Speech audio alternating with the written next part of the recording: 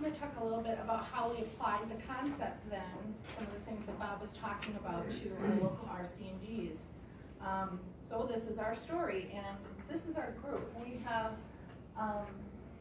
6 RC&Ds in Wisconsin right now that are active.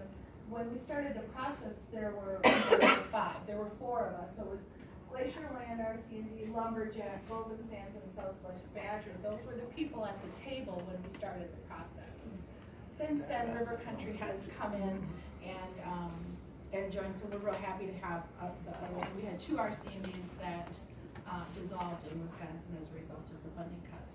So we're still active, we're still working together, but you know, when we meet quarterly as an association, we talk about this concept every once in a while, and I've been there for 4 years, and I've bet every other meeting and you'd hear this, we have to get our name out there.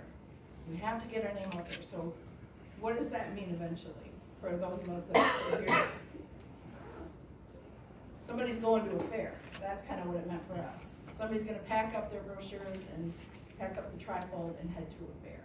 And I think what we wanted to do was delve a little bit more into targeting that audience, what Bob talked about, those, you know, not every brand is for everybody and it's not a one-size-fits-all. So we wanted to get in there as a group and see if we could reap some of those benefits Bob talked about. He talked about a couple slides ago about wanting better recognition. We wanted some better recognition in our association. We wanted to get the most out of our marketing and communications. We wanted to show that we were different and unique from other conservation organizations. We wanted to see if we could become more uniform and possibly share resources. That was the economies of scale that Bob talked about a little bit ago. All of that sounded like something we'd really like to have too. So, you know, could it be us? Were the next few questions. And trying to answer that question, we came around with, of course, more questions. You know, are we more different than alike, our association? So we're, you know, 4 different associations sitting on lots. Some of us have soil conservation as our target. Some of us have forestry as our target. You know, the lands are different. The people are different. The size of the populations are different. So could we be alike, or were we way more different? That was one of the questions. If we found out we're more different, then how can we still work together? So these were kind of troubling. You know, we really wanted to work together, but geez, what if we found out we couldn't?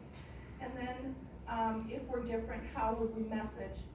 And then what if we're the same? How are we going to message? Because we still know there's some differences there. So in beginning to answer those questions, there was a lot of self-discovery that Bob took us through. And it was a process. He helped facilitate the process. But for us, you know, lots of times we don't have a lot of resources as RC&Ds. And for us, it worked really well. We were able to do it by teleconference and just find, you know, an hour out of maybe every few months that we got together and went through this process.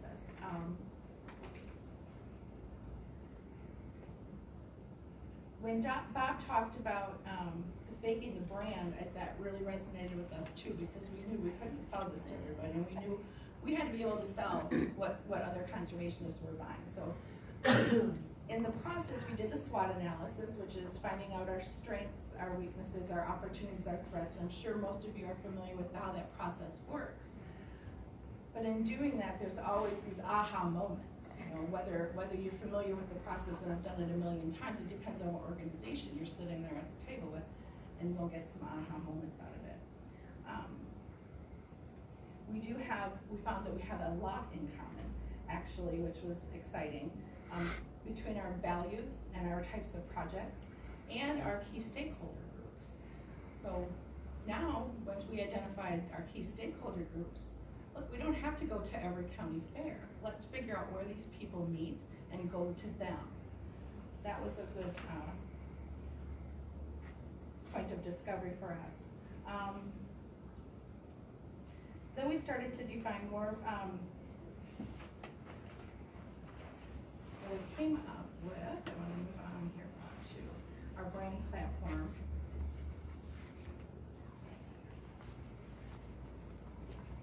which is a key part of the entire product that Bob helped us come up with. And again, beyond the logo. Our brand ambition, so during this discovery phase, we asked ourselves, what is the fundamental reason that our brand exists? And thought about what is our higher purpose. So as RC&Ds, people want a healthy environment and a healthy economy. How simple is that? But yet how profound. Everybody wants that. So there should be no argument about how we get there, and we're all the same in wanting that. So that's our ambition. And then the brand mandate is a statement of what we must do to achieve our ambition. So in that regard, it's similar to mission statements, but what we came up collectively is that Wisconsin RC&Ds help create a better place to live and work through projects that are grounded in well-accepted principles of conservation while encouraging sustainable economic growth.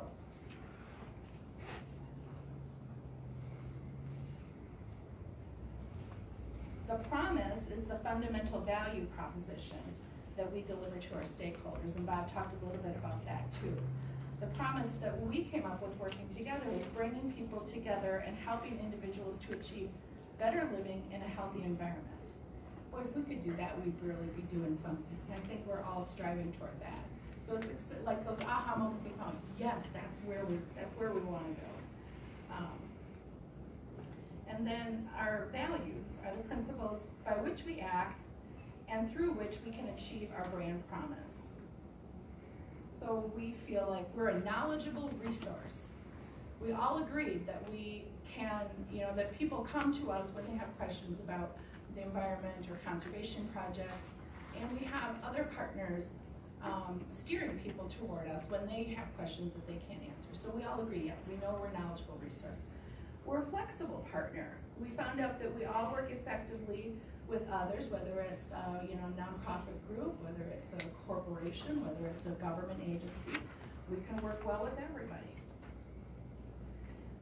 We agreed that we have balanced solutions. So we promote solutions that balance the need for a healthy environment along with being able to develop a healthy economy. So we're not looking to, pursue one over the other. We want that healthy balance. We found out we have local answers, and I think all of us realize that as RC&Ds, that being on the ground, on the landscape is where the answers are found. So we believe in the economic and resource conservation challenges we face in Wisconsin can be best addressed by people here on the ground in Wisconsin, not in Minnesota. And then that we are nonpartisan and non-political, and this was important too. We didn't spend a lot of time on this because it's kind of a given. We're not going to be political. The solutions that we know we can come up with together are founded in consensus and understanding of science rather than through partisan political ideology. How do you do that? That's a great question, because as much as we like that, that's kind of one of the harder things, because and we've talked about that in Wisconsin. There seems to be a growing trend of polarization, politically and socially, and these issues that we deal with tend to fall into that. This is, I'm going to kind of interject my personal view on this. This is where I think RC&Ds really have an opportunity, because though the country itself seems to be drifting into these polarized camps, I personally believe there still are a heck of a lot of people out there that at the end of the day want to see solutions. They don't want to get locked into a rigid ideology and have a litmus test of your ideology to make sure you're on their side. Yeah, there are those people, and they're the loud voices that are out there. But I think that there are quieter voices that want to get things done. They don't want to give up the environment for the sake of development, but they don't want to lock away the resources so that no one can ever touch them. They want to have solutions. And that's where I think the RC&Ds really have that market opportunity to get there. And part of that is the local answer thing. I think the more you rely on Washington or California to make your decisions for you, the more likely you're going to get locked into an ideological morass, or that you're never going to be able to get out of. If you can keep people local who have a stake in it, they're usually much more amenable to the idea of, yeah, okay, I can give a little here, and I can see you're giving a little there, and coming together. But you're right. Fundamentally, that's a very tough thing to do. But I think RC&Ds are maybe as well positioned to get it done as anybody else is. If anybody can do it, I think it's RC&Ds. Good answer. Well, yeah, and it's a great question. I'm really glad you asked it. And I love Bob's answer, and I think it all can be tied together. And if I go back to that grand ambition that I talked about at the beginning, people want a healthy environment and a healthy economy. We don't want to be arguing.